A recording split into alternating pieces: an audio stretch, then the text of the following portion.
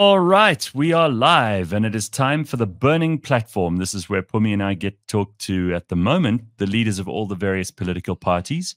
Today, we talk to the party, are they sixth or seventh biggest party? I can't remember, but they got 4 members of parliament, right? Yeah. The ACDP, African Christian Democratic Party, and we're joined by the leader of that party, the Reverend Kenneth Meshoe. Good morning. How are you, sir? Good morning, Gareth and Phumi, and all your listeners. Thank you very much for having me on your show. It's always nice to see you, Kenneth Meshoe, and you are you're looking fighting fit. I believe you were in Parliament yesterday, making speeches. Yeah, no, I was asking questions. We Good. are concerned about dirty water we are getting, and some provinces and municipalities have no water altogether. So I wanted to know what the plan is to ensure that we do not run out of water as South Africans. I think that's an excellent place to start because, you know, so many of our politicians are busy with the attention-seeking headlines and the outrageous activities of kind of getting people to talk about them. So they'll say whatever they need to say to get in the news. And things like water are really the things that most people in this country are concerned about. They're not really worried about which politician is grandstanding over an issue. This is why I like the fact that you were busy asking questions about water yesterday. How did it go? Well, it went well. I was assured that we now have an increasing number of water experts who will ensure that we get clean drinking water. And so we'll see whether they will fulfill what they are saying, because we know that they've chased experts in energy. We are having these problems with Eskom today because some of the people that were well qualified, to an extent that they ensured that South Africa wins the best award when it came to the best power utility in the world in 2000. And I mean, it was amazing to see South Africa beat bigger countries, countries that have a bigger economy, because we had experts who were in charge of Eskom. And as a result, we were given the award of the best power producing utility in the country. And so I'm hoping that even with these experts with water, that we'll stop buying bottled water, because our water was once rated as the best. We did not need bottled water, and we are hoping that one day we'll be there again. Well, that would be a great thing. And from your mouth to God's ears and to the politicians' ears. And mentioning God is an important part of what your party stands for. So I think let's just start there. The African Christian Democratic Party, you guys started in 1993, and you've been a member of parliament since 1994. You've been re-elected, what, 5 times already? So this is a long track record. People can now judge you with a very long track record. You believe in certain things that the other parties try not to talk about too much. You believe in moral leadership. You know, a lot of politicians, when they hear the word moral, they run for the hills. You have a different relationship with that word. Is it fair to say that? Well, it is fair, because integrity cannot exist without morality. There are people who say we are leaders of integrity. They use the word integrity very loosely. But the fact is that integrity has within its definition an element of morality. So it is a good thing, I think, to remind our people that what we are seeing in our communities, the rapes, the murders, the violence, and all this, is just showing a lack of morality in the country. People don't seem to know what is right and what is wrong. People don't seem to care about the feelings of their neighbors, the feelings of people around them, which I don't think should be allowed to be entrenched in society. I really loved what you were talking about when I was in the backstage, in the back room. You said something I really liked. I mean, we don't want to be around people who are angry all the time. It's a good thing to be around people who are happy. And if you allow me, I'll say 1 or 2 things about that, but I really enjoyed it. Thank you. Sure. Absolutely. No, tell us about that. Tell us why you think that's important. Well, besides telling you what is important, let me tell you what I personally do at the airport. And many of the ladies and gentlemen behind the counters, they know me already. I prefer to be early at the airport and not to be late. So when I'm early enough and there are not too many people behind me in the queue, I stand and look at the counters. Sometimes you'll find there will be 5 or 6 people behind the counters and they look at me, okay? And then I stand and said, I'm waiting to see who has the best smile. Okay, I say, because I don't want to be served by a person who's moody, who's angry, who's brought their problems to the airport. So, because you are going to make my day a good one or a bad one. So, I want a happy person to serve me. And then you'll see them smiling. That's just me. Yeah. I just enjoy being around people who are happy because happiness is contagious, just as anger is contagious. Anger is contagious. Totally agree with you. You know, Dr. Meshoe, I've often asked myself, South Africa has almost 80% of the population of South Africa describe themselves, according to the census, as Christians. And yet you are a 1% party with 4 seats in parliament. Why do you think it is that more Christians are not voting for you? What is it that the party is not conveying that gets more Christians to be behind you? There are 2 basic reasons why we have not done as well as we did. The first one is theology in the church, wrong theology. We were taught, I grew up being taught in church, that Christians should not be involved in politics. And this, unfortunately, has been our biggest challenge, to try and change the mindset of people that Christians should be citizens who are hands-on, citizens who are concerned about what's happening in their communities, citizens who want to assist in every level of society. Now, when we talk about assisting or being part of every level of society, churches, unfortunately, many of them have been excluding politics. Help people, but not politics, because politics is a dirty game. Politics is going to pollute you. Politics is going to destroy your good morals. And by being this long in politics, we have proved to our people that that is not true. You can still maintain your integrity, be whoever you are, be as happy, be as joyful, and be a person of character, strong moral character, and still be human and be in politics. So that we have proved it. This has been the first thing.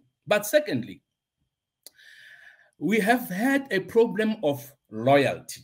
Africans are loyal. Africans are loyal. I read a few years ago something that brought much more light on why we have not done as well as we should earlier. All right. People in Africa, we are told, political analysts are saying, Africans are loyalists. When they talk about a liberation organization and they talk about an individual being their liberator, they will be so loyal to that liberator. Even when that liberator messes up, they will be so loyal and they will always say, let's give him a chance, let's give him a chance, let's hope, let's give him a chance, let's give him a chance. And these political analysts are saying it takes an average of 30 years to replace a liberation organization. When people are fascinated by a leader, a liberator, they become so loyal that even when they do wrong, they endure hoping that this liberator is definitely going to turn around. But after 30 years, then they realize, no, man, no. Things must change. And when you look at what's happening in South Africa today, you see people and you hear people talking about change. People who are always saying, my blood is black, green, and yellow. Now they're no more talking about that kind of blood, okay? They're not talking about changes. We need to try somebody else. The splits in political parties, particularly in the majority party, is a clear example and proof of what we are saying now. Now you have people who you'd never ever guess would oppose the ruling party. Now they are starting their own thing. They are not happy anymore. And we are around the 30 years that we have been told changes will come. So we're at exactly the 30 years. So yeah. What do you think, what then, now that we are at this 30-year mark, what then do you think your chances are going into this election? chances are very good. That is why I'm so happy, Gareth, for inviting me to your show. And you'll say we spoke about it before it happened. So it is not just a mystery that dropped out of heaven. People are angry. People are upset. It is the 30 years that the ruling party has been in power. And the encouraging thing and the nice thing is many of the people who are living disgruntled from the Liberation Organization are saying, let's now try something we have not tried before. Who are the people we can trust? People who have been consistent, people who have not been lying to us, people who have not promised us Mercedes, Benz, and cars, and fridges, and microwaves, and did not deliver.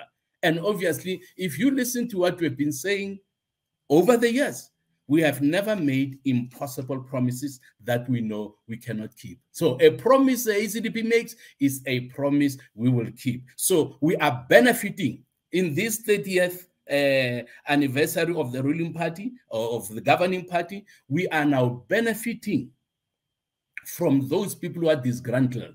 And many Christians are saying it is now to listen to what the ACDP has been saying and supporting the ACDP. That is why I strongly believe that the results are going to be amazing for the ACDP. What is the ACDP promising? If people have not been listening or not hearing, what is it that the ACDP is? What are your top 3 priorities? What are you promising?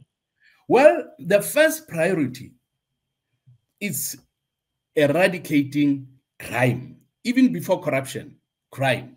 Why? When you talk about investors, investors want to ensure that their lives are safe, their products and properties and assets and all other things are safe. We have had in the past investors coming to South Africa and they were mugged. And some of them, we are told, left immediately. They say, if I am mugged and I've come to invest, what guarantee will I have that my family will be safe and I will be safe? So the issue of crime, we cannot live in a country where crime has become part of us.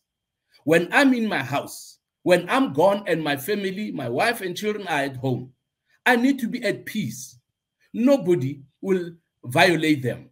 When our children goes to school, they go to universities, you need to be at peace. I mean, to hear that a 6th grade young boy went to school with a gun and shot the headmaster, wanted to kill the deputy also, and the class teacher. All right, these are things that are happening, and it is not normal. So we, number one, have to deal with crime, and that is the priority of the ACDP. Number one, crime. And number two, we have to attract investors in the country. We want to fight unemployment. And as I said, when you assure investors that their lives and assets will be safe, number one, and number two, you assure them that the climate for investments and doing business will be good. We will create a climate conducive for business, good business and investments. So you give them that assurance. And then you have policy that will ensure them that government is not going to change their mind, that today they say you pay this percentage, now tomorrow they increase it. Okay? Policy, there will be policy assurance.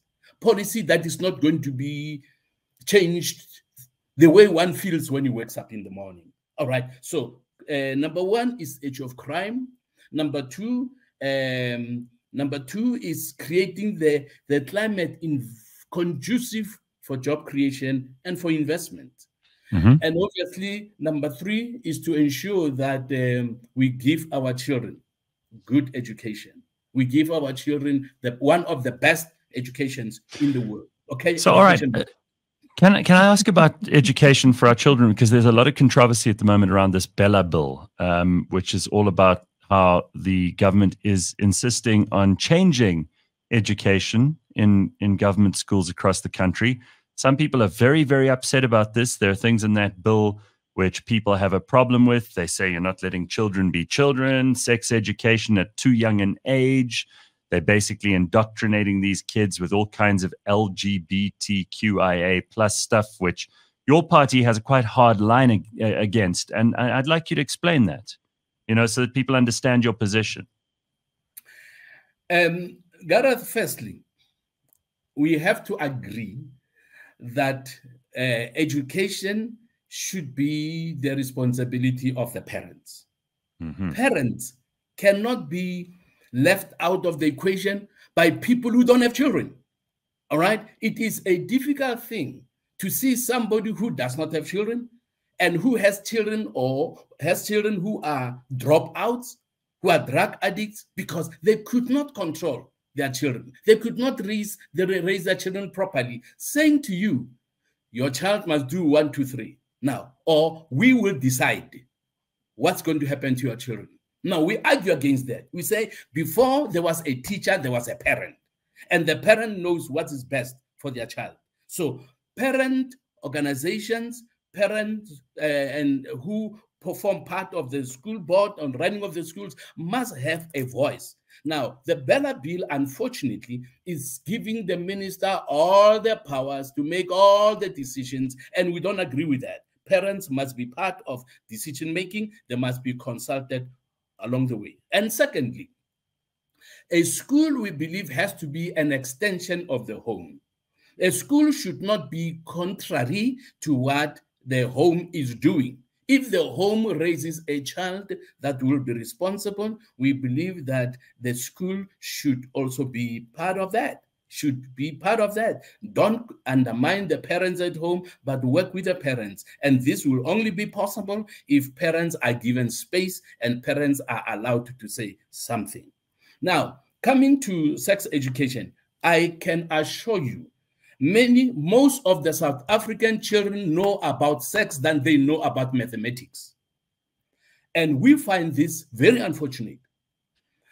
Many of the teachers or lecturers, African lecturers in South African schools, the majority of them come from Zimbabwe, okay? Some of the best lecturers in our universities are Zimbabweans.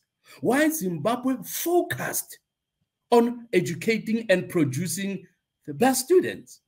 Now, you have people, obviously, sometimes who are saying these foreigners must go, without making a distinction between illegal foreigners and those who are in the country legally, those whose skills South Africa needs. If all our foreigners who are in universities, lecturers, can leave, our education is going to collapse. It is definitely going to collapse. So the focus, we believe, of lecturers and of students, of teachers, has to be on empowering children and making them to be not only great thinkers, but to be also people of moral standing, people who know right from wrong, and not to say children must just decide on their own. So we believe as the ACDP that you cannot focus more on sex when it comes to children. When Zimbabwe and other countries are benefiting their children by teaching them mathematics and looking at what are the international trends, how is Singapore, for example, ensuring that their children are upright, their children, when they know when to start, when to leave, they know that if I have to start my job at 8 o'clock, I arrive 15 minutes early. In some countries, when you are the time to start your job is not 5 minutes after 8 o'clock, then you start switching on your computer, waiting for the no. We believe when there is proper education and discipline, children and people will know I have to give my best. I have to give my best energy in everything we do, and not how much can I take out of the system. Unfortunately, this is much of what would it be fair to say that your party, the ACDP, is the party for people who have belief in traditional values? Some ideas that have become quite unfashionable in some parts of society today. The idea that the man is the head of the household, that religion should be part of instruction that you should be moral and have integrity in everything that you do. I mean, these don't sound like bad ideas to any of us, but for many people, they sound outdated. For some people, they like the idea that people must be changing their opinion about everything every 15 minutes because the world has changed. And there are many people who've discarded so much of this. Do you think your party is the party for those people who are more traditional about these things? Well, I'm one of those men who doesn't want to share his wife with another man. Fair enough. I'm one of such men. Okay. Fair enough. I mean, that's a basic. I feel like that's a first step to people agreeing on things. Yeah, I don't think that's unreasonable. No, I wouldn't like to share my lover with another woman either. Yeah, right. So, Phumi, you have that in common with the Reverend Kenneth Meshoe. All right. But the question is, where do we get this from? This is part of our bringing up, and this for me is part of the influence I got from believing in God, that if you are a man and you are a husband, be faithful to your wife, and the wife must be faithful to the husband. So some people are saying, no, that's all the tradition. We need to exchange one day with this woman, the next day. I don't agree with that, and I will never agree with that. All right. So the ACDP believes, and I personally also believe, that we have to wait. We should not throw the baby with the bathwater. What works and what will make us a better society? Now, South Africans can say, let people do anything they want to do. But when you compare whether there's stability in the country, the safety in the country, you compare them to other African countries, we are lagging behind. So I am of the opinion personally that there are many things within our cultures that must be preserved. Because if you're going to throw everything out of the window in the name of times have changed, you will end up not having anything you believe. So there must be things you believe, things you hold on to. And one of the things I also like to say is that people must be strong enough not to be easily influenced. Okay? A dead fish will always follow a stream. If the stream goes to the east, a dead fish will go to the east. But when you have a living fish, even though the stream goes to the east, it will go to the west. Why? Because a dead fish is alive. And I am like that. I want to stand for my convictions. I want to stand for what I believe. Now, one of the criticisms against our president, Ramaphosa, is that he does not have a strong moral backbone. Okay? Or any backbone. Some people say he has no backbone at all. Correct. Okay. He fits well into the group of people who are like dead fish. They look at which stream the water is flowing, and they want to flow that way. So I believe every man should be a man of his values, a man of his convictions. And unfortunately, I can't say my wife now because I lost my wife last year, or after 46 years. Now, my wife knew that I can trust my husband. And I knew that I could trust my wife. I would spend time in Parliament in Cape Town. My wife would be in Jozi. You know, it did not happen. But imagine somebody would call me. Hey, Rev, you are in Cape Town. You are in Parliament. Your wife is at Sun City with another guy. Somebody that has more money like you. You think I would worry about that? Not at all. Why? Because I trusted her. You know, so to have a good, strong, long-lasting relationship, trust has to be there. And for trust to be there, you need to be a person of good, strong morals and also a good, strong backbone. Because if my friends are playing around with girls and with women, and I have convictions, I will not do what my friends are doing. So it is important that South Africa be led by men and women of convictions, not men and women who have no backbone, because we see the fruits thereof today, men and women of strong backbones. Well, look, I think there's no denying that you have the convictions that you have, but where then and how do you reconcile that with the Constitution that is the backbone of our country, right? Where do you reconcile those two things where there are differences? Because for a lot of people who might be listening to you now, that there might be places where the two don't meet. And how do you then say to South Africans at large who you want to come and vote for you, How do you say you reconcile those two things? You know, when there is respect, it is easy and possible to reconcile those two. All right. A few years ago, I was on a program, I think it was Radio 702, and the question was asked whether we only want Christians to vote for us. And because it was a phone-in program, one of the callers said, I am a Muslim, and yet I'm voting for the ACDP because of their values. Now, one of the strong values that South Africa does not have, and you see what's happening in Parliament with all the shouting, the booing, and all that remorse, you know, it's people have lost respect. Now, if, Phumi, I may disagree with you, but if I respect you and I show my disagreement with you respectfully, we'll remain friends. Okay? There are people who said ACDP obviously does not agree with the LGBTQ plus agenda. Obviously, we don't, but we respect them. Okay? In other countries, you hear about how they are being persecuted and doing all these things. Why? Because people don't like them. You'd be surprised. And actually, had I known we were going to talk about this, I would have worn a top that was made by a man who's gay. Okay? I do not only have friends, but my best tailor is gay. Okay? We don't agree, but I respect him and he respects me. We respect each other's opinions. So if South Africans can come to a stage where they respect each other, it would be easy for people to reconcile things as Phumi has been asking. Respect is what is lacking. So, respect one another. There's someone in the comments who Congo Chris, he says he thinks that if the ACDP took power in this country, I mean, that would be, you'd be thrilled if that was the case, Reverend Meshoe. But if the ACDP did become the majority party, would you turn South Africa into a theocracy? That's his concern. Definitely not. Definitely not. Okay.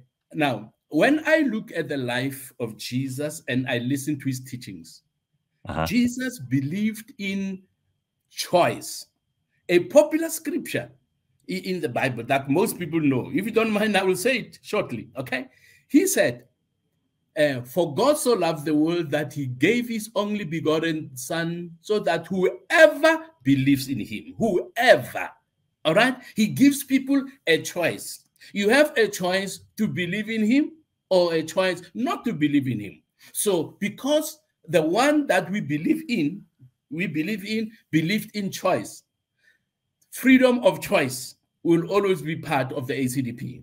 Now, remember, if I take you back to 2020, okay, hard lockdown, there was a time when the president said, we will not force anybody to take the vaccine.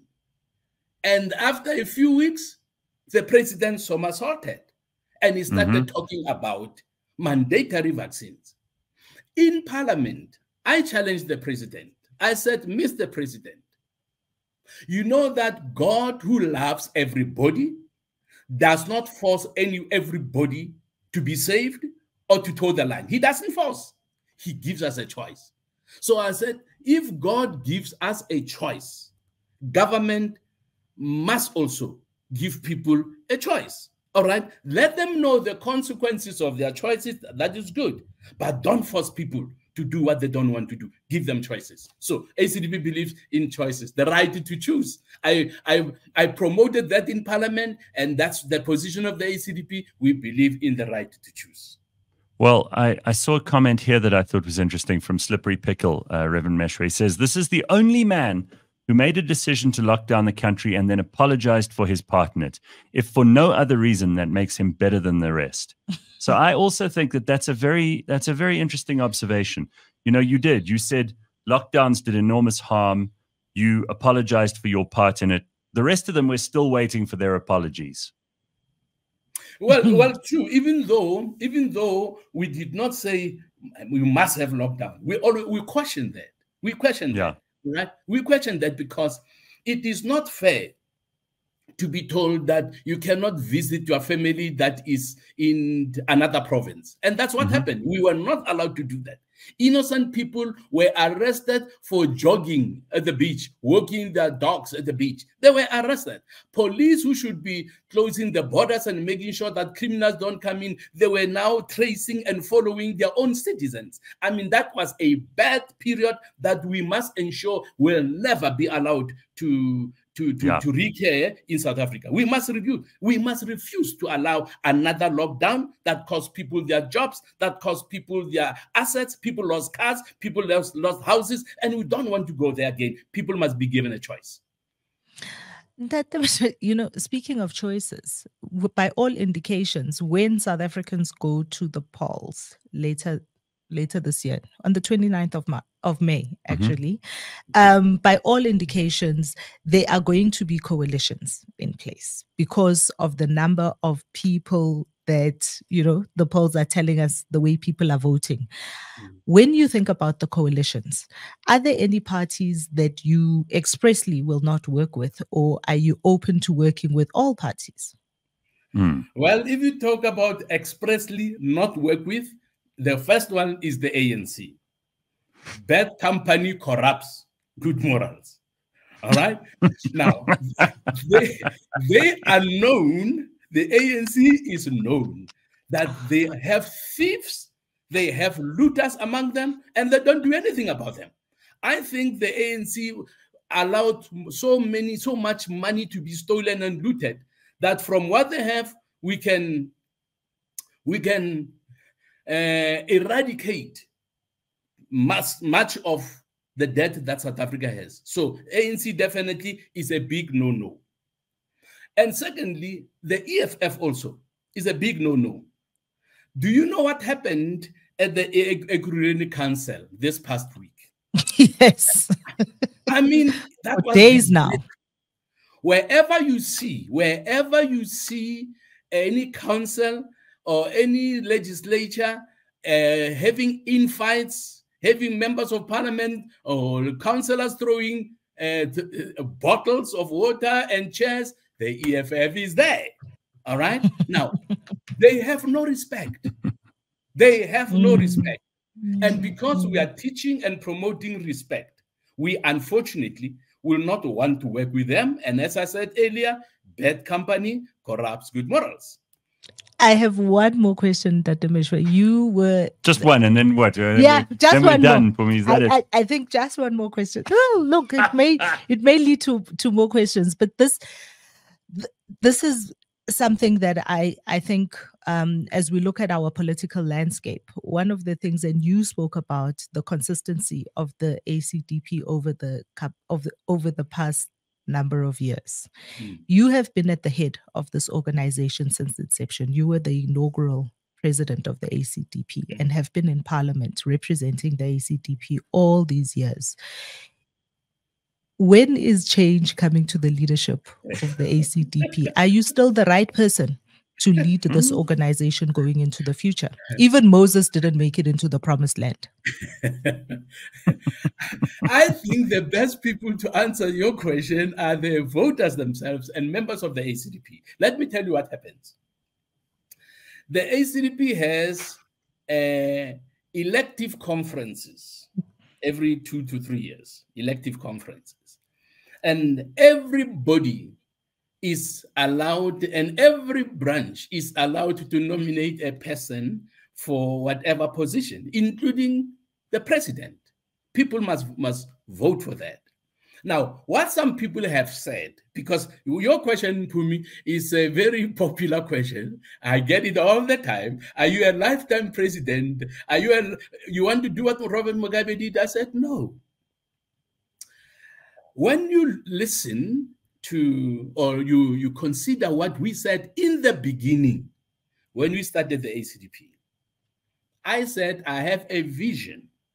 And that vision is to have a godly leadership that will promote godly governance so that there will not be any cheating, there will not be any stealing, any looting, and there will not be corruption in government. So I promoted godly leadership. When you listen to all the parties over the years, none of them speaks about godly leadership. Okay, none of them. So our members have said, we believe in godly leadership that we are told will translate into a peaceful and prosperous nation. So people want to see that. So when time comes for them to elect, they say, no, no, no, no. This man has not yet finished his job because we don't have a godly leadership in parliament. We don't have a government that is promoting peaceful coexistence. All right. I suffered under apartheid, but I don't major on apartheid. Okay. That because when I drive in the car, I don't spend too much time on the rear view mirror looking at what's happening behind me. I look to the front. And any one of us who always looks into the rear view mirror and you don't look forward where you are going to crash, you are going to have an accident. So my advice is, even though we can learn from the past, that should not be our major concern. Our major concern should be to build a good, successful, peaceful and prosperous future that will be good for our children. And but the flip side of what you're saying to me is that your organization does not have a succession plan. They cannot see anybody else in the leadership of this organization. There are no new ideas. There are no new leaders coming in, and so you have not built a leadership pipeline. And I mean, even in management books tell us, right, that an organization is in danger if the leader of that organization could get hit by a bus and then there's nobody to replace them. In 30 years, you have not been able to groom more leaders into this organization. That is worrying for me. Phumi, we have great leaders, okay? Now, when leaders are saying, I still want to choose this man, and I said to the people, I want to serve South Africa, and they say, no, this man has served us well. Let's give him another chance. Just like that, maybe after 30 years, it will change. As people have said, that parties, liberation parties change every 30 years. Maybe because this is the 30th year, people will say, hi, now let's try somebody else. It might happen because this is the 30th year. But the truth is, and the fact is, people have said, we still believe there's much we can get out of this man. Let us continue with him. That's what they have said. They have the right to choose anytime, anybody. We have leaders. That I must say. Phumi. Yes, Phumi. Stop telling the ACDP what to do, Phumi. They can choose their own leader. All right. How dare you? Really? The 30-year mark, is also because of a generation, right? You now have a generation of people who do not have the same sympathies as the older leadership. It's also, I mean, it's sad to think of it this way, but it actually is. Even if you look at, if we use the Bible analogy, right? The children of Israel coming out of Egypt, 40 years, because the old people have to die out in order to be able to move into a future without the sympathies of the past. And that's what the 30-year mark is about. It's a new generation of people who don't have those sympathies. What we have here in South Africa is we have lots of young people who all they have known over the past 30 years of their life is the ineptitude of the government in power, and not necessarily how bad the old government was. So, Reverend, I want to ask you about the practical stuff. So, how important are these small parties? Because you, the Freedom Front Plus, I mean, Patrick says here in the comments, you guys are not looking to run the country, but giving a voice for issues and other parties that they don't go on about. Critical for democracy, you're both in the moonshot, anyway, that multi-party charter. How important is that to you? Well, a multi-party charter is important to me because you have leaders who look into the future and say, if after the elections we would need to work together as a coalition, what are going to be the guidelines? What are going to be the rules? All right? How are we going to work? When we disagree, how are we going to resolve our differences? And obviously, ACDP is part of this multi-party charter, working, building and creating a framework for the future. We did not support the Moonshot Pact because the Moonshot Pact, as I've said many times, had a headmaster and we were all like schoolboys who hear him from the headmaster, all right? But now The playing field is level. We are all talking together as leaders who are concerned and leading different agendas and programs. There is an alternation of leaders. It's not one person dictating terms. It's not one person leading, but it's different persons within this multi-party charter who are given opportunities to lead, opportunities to do 1, 2, 3. But this working together is so good that I believe when the time comes to form a coalition by the opposition parties, we will have good material to choose from, and we will be having good foundational principles and policies that will ensure that this multi-party charter will definitely work. Okay, well, I mean, we've been talking a lot about kind of the rest of the political landscape, and we've spoken to a lot of leaders over the last few weeks. There are parties that you said you won't join up with, you won't work with the ANC. How strong a role do you think the new MK party are going to play in the future of KZN and also of the country? And what do you make of former President Jacob Zuma's support for them? Well, MK party, I think, is helping to reduce the ANC to size, cut the ANC to size. That is a positive. Mm-hmm. What I don't appreciate with the MK party is their threats. For anybody, as the MK party has done, anybody to say, if we do not get a 2/3 majority, there will be chaos in the country. That the ACDP does not approve, does not agree with. And if an opportunity arises for me to meet with the leadership of the MK party, I would prevail on them. Please mind your language.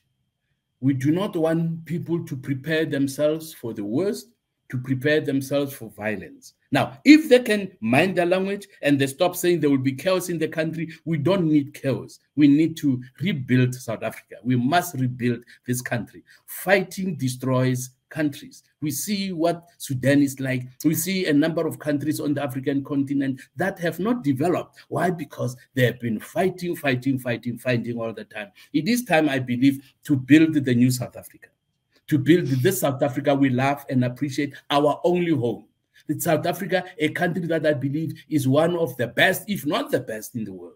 People who travel, including myself, you go overseas, go to Australia, go to America, and when I come back, I'm marveled. I say, hey, we have a beautiful country. We have a wonderful country. So political parties should work towards building this beautiful country we have so that what many tourists have been saying over the years will continue, will not be lost. And what have tourists been saying about South Africa? Many of them are saying, South Africans are wonderful people.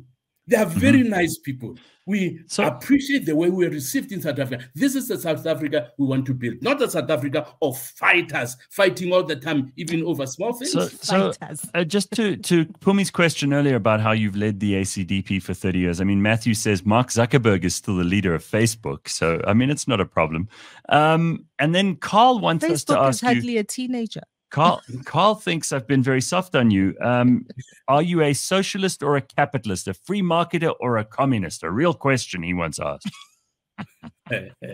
Calm down, Carl. What do you say to that, Reverend Meshoe? When it comes to economic policy? Well, we are definitely free marketers. Okay? Yeah, we are definitely unapologetically free marketers. We believe that free marketers should also have a conscience, okay? A social conscience. We believe we have a responsibility not to close our eyes to the suffering, but we are definitely free marketers. You cannot be able to give anything you don't have. Now, the socialists, unfortunately, they want to consume everything, and afterwards they have nothing to share anymore. But free marketers, we say, no, let everybody work hard, let everybody be productive so that we'll have enough to share with others. And then Congo Chris also getting very fiery in the comments here. What does the ACDP propose to do to address rising levels of Christian nationalism? Do you think Christian nationalism is a problem in South Africa? Or is this just something that we hear in American, in the American left when they're worried about local and national terrorism? It is something we hear in America and other places, not in South Africa. South African Christians have been very understanding, in some cases even tolerant. And as I say, we have people we disagree with, and I have people I disagree with who are my friends. And I don't want that to change. I want people who disagree with me to be my friends, and people I disagree with to also continually be my friend. So Christian nationalism, I don't see the rise of it in South Africa. Not yet. I don't see it. Thank you. All right. Well, you know what, Reverend, people may say that we've given you a bit of an easy ride here today, but for those people in South Africa, no, I don't. Well, you know, I really don't have any issues with any of the things that you've said. I've got to be honest with you. And I'm not a religious person. I'm not a Christian person, but as far as I'm concerned, like for those people who are looking for someone who's not interested in just conflict and noise and blowhard statements about ideology, I think you're an attractive candidate to those people. And I think that there are a lot of people who also can look at your track record and go, well, there's 30 years of this guy saying what he thinks, doing what he says.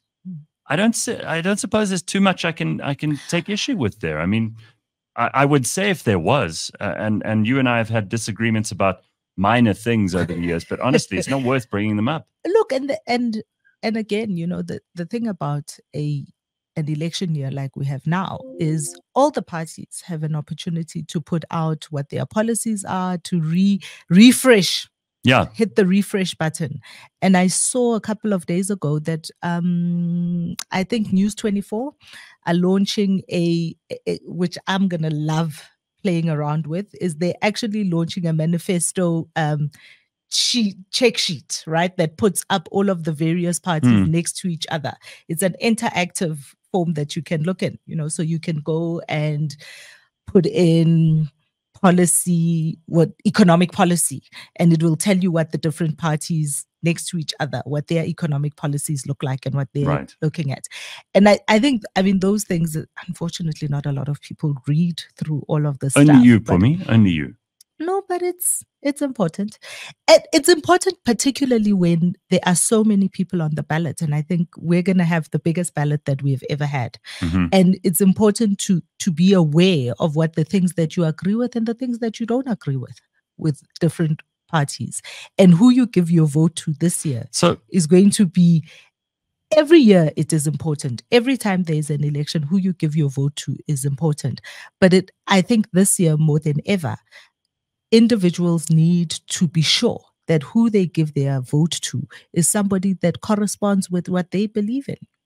So that some of the temperature, some of the heat that we see and the frustration is alleviated by that. Which provinces are your best provinces in the ACDP? Gareth, in case I forget, allow me to say one of the main reasons why I admire you as a man is that you are level-headed, even though you are not a religious person, you are tolerant. And I appreciate the fact that you did not come with your hammers and the hammers and the other guys that says, I'm going to nail this guy. You just say, I want to know what this guy has to, and I like that and I appreciate that. That has been you. You are original. Thank you, Reverend. But you know what? It's Phumi's point as well. We were talking about this earlier. We don't bring people on the show to interrogate and tear them to pieces. As much as that would make for great ratings, and there are people who are bloodthirsty who want to hear that kind of thing. I think it's just about hearing the ideas. Where is the ACDP's center of power? Where do you guys do the best when it comes to the country? Well, 3 provinces, Gareth. Gauteng, Western Cape, and KZN. That's where we have been doing best. And also Limpopo is on the hills. Yeah, mainly this. All right. Yeah. And are there any wards and municipalities where you guys have a significant amount of control that you're looking to up that this coming election? Not really. Not really. If you talk about municipalities that we control, we don't control any municipality. We have councillors in different municipalities who are in different councils. We had some in Gauteng who were MMC, who had MMC positions when there was still better stability in the councils. Now we have remorse in councils. But one of the most important things that it has been the reason why we did not participate in by-elections, for example, because that question is being asked time and again. ACDP does not have a funder or a sponsor, because we are paying a high price for our convictions, all right? Now, I said to our guys, we cannot be bought with money, because when people give you lots of money, obviously they want something, a piece of the cake. Okay, I'm giving you this money, but I expect you to promote this agenda. We don't want to do that, because we don't want to go against the mandate that our voters have given us. So because of these convictions, and people say, no, he still holds on to these old-fashioned traditional values. No, we are not going to support him. Fine, that's the price we are paying. But I'm showing South Africans, and the ACDP showing for South Africans, whether we are given the opportunity to govern or not, we are people of conviction. We believe if people follow our values, if the country embraces what the ACDP is saying, we are going to produce children. We will produce children who will not attack and rape their own parents. Children who will respect their parents, who will love their children, which is something we want to see. To see a country where children are children and where adults are adults, where respect. Talking about the respect, I respect my children. I respect my children. Somebody once challenged me when they had me call my son, say, okay, refer to him as say, my son, my own son, okay? I say, why? I say, I'm teaching my son respect. And then you have some ladies, my children, who say to them, madam, and they say, hey, I'm not a madam, you make me old. I say, no, you are old already. If you're old, or you're old, madam is not going to make you younger or older. But that is one way of saying to people in society, we must respect each other. We must respect elderly people. So that is the ACDP, and there will come a time when people are saying, we have tried everything. We have tried everything. How about a prison just for corrupt politicians? That would be a nice thing to see in the manifesto. 100%. I agree with you. Christians, 100%. Let's put them in jail. I'm with you. Now I'm starting to feel. Okay, so I do have exactly one more question. Go ahead, Phumi. Rev, you did say that you foresee that you're going to gain from all the disillusionment that people have with all the parties that have not been representing them well. So if you were to make a prediction, how much do you think the ACDP is going to grow in the next election? Are you going to increase the number of seats that you've got in parliament? And if so, by how much?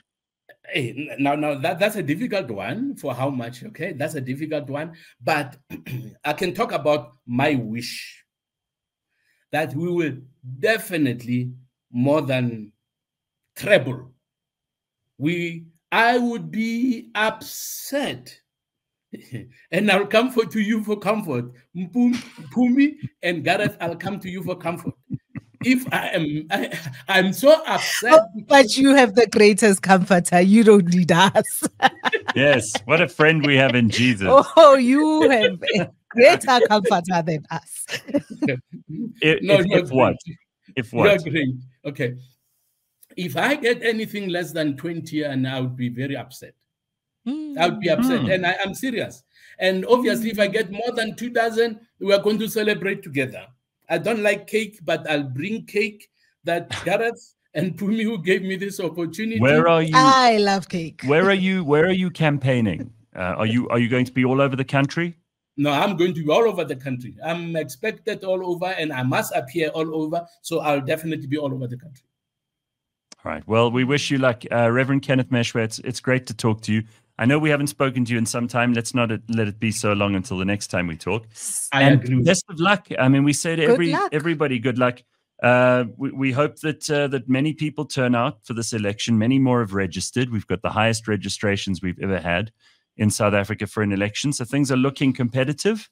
And I think there are lots of issues on the table. People have a lot at stake. We'll be watching when those. We will be watching when the results come out. I hope you get your 20 seats. And I hope you vote for ACDP also. Let me just throw this. Lastly, we need votes from everybody, including the journalists who are interrogating us, the journalists who are giving us a hard time. We also expect them, after evaluating everybody, will say, evaluating this PT. Evaluating this PT. Yeah. All right. Well, thank you very much, Reverend. Have an excellent day and a good week. Thank you very much, Gareth, and thank you very much, Phumi. It was great spending this hour with you. It was wonderful having you on. So if the Reverend gets his 20 seats, the one thing that we can be sure of is a lot more respect and collegiality. Yes. In that. Which would be nice, actually. Considering what we saw in the Eastern Cape last week with the EFF and eThekwini and eKurhuleni. So if the Reverend gets his 20 seats, we can expect a whole lot more grown-ups, I hope. Like the ref. Yeah, if you stop being ageist. I saw our friend Solly Moeng, who joined in the conversation. He said the obsession with age is bad, but Solly, it's also because we're getting older. Mandela was a great leader at 72 to 74. Compare him with a relatively young Malema. If age were the only criterion, people would go for him at great cost to South Africa. Age it's actually not an obsession with age. Okay. It really is an obsession with ideas and the longevity of those ideas. I think we really, really could benefit. And bright ideas, new ideas, refreshing ideas are not the preserve of the young. No, they're not. But for people who've been in a position for 30 years, maybe it's time to accept that your level of efficacy may not be at its best. We'll leave it at that, Pums. Some hard criticism. And Congo Chris agrees with you. He said we could have gone with more tough questions like the one about succession. Well, you asked it. So I don't know what you want, Congo Chris. What do you want us to do? Tit feed your baby? All right. Thanks, everybody. That's all the time we've got for today. I said tit feed your baby. Congo Chris, take that to the shops. I'm not looking for your vote. I could care less. I will see you tomorrow morning at 6 a.m. Cheers, everybody. Bye-bye.